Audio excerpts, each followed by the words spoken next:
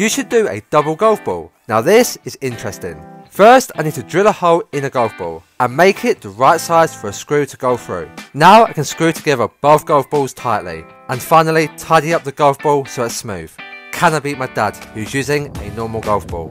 Dad's first shot, and what a shot. Well played. My first shot, and look at them balls stacked together. I took a 4-iron, and that's gone nowhere. I should have used the driver.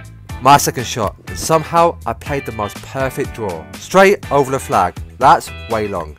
My par chance, and that's not bad. It could have been a lot worse. Dad's chance for birdie, and it's a long putt. But he's read it all wrong.